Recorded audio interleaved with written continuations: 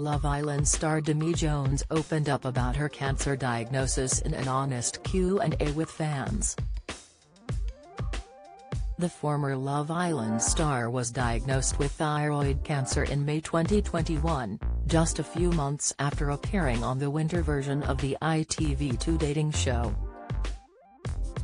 She underwent 2 surgeries and radiation treatment after finding a lump the size of a golf ball on her throat, and was finally given the all-clear 6 months ago. On Tuesday, the TV personality took to her Instagram stories to answer all questions related to her cancer. She told fans that she first discovered the lump, which looked like a lopsided Adam's apple, in 2019. One fan asked her, "Best things that helped you with your scar? Mine still seems so raw." "Girl, I literally feel you on this one," she answered. "Even though my scar is literally over a year old now, it's still so sore. If I catch it with my nail, it's horrible, but I'm using plenty of bio oil and keeping it as moisturized as possible." Another fan asked Demi how she felt when she first found out about the cancer, to which Demi said she felt numb. "It was all a blur for the star as she prepared for the massive journey ahead of me. It was more of the fear of the unknown," she added. "But I had a brilliant support system around me, and sharing my story with you guys made me feel so much more confident."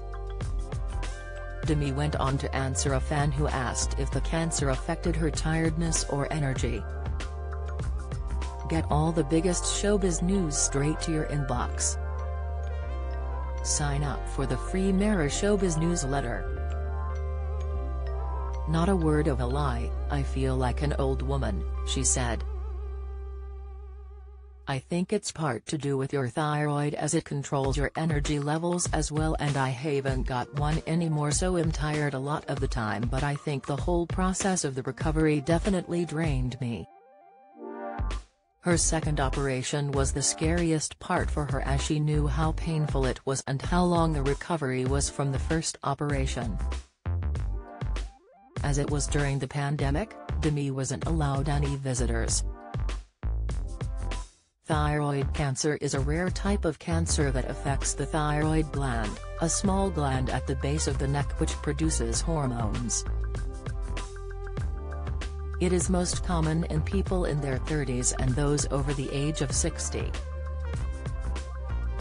While women are 3 times more likely to develop it than men, according to the NHS. In most cases it can be cured completely, but sometimes it can return after treatment. Do you have a story to sell?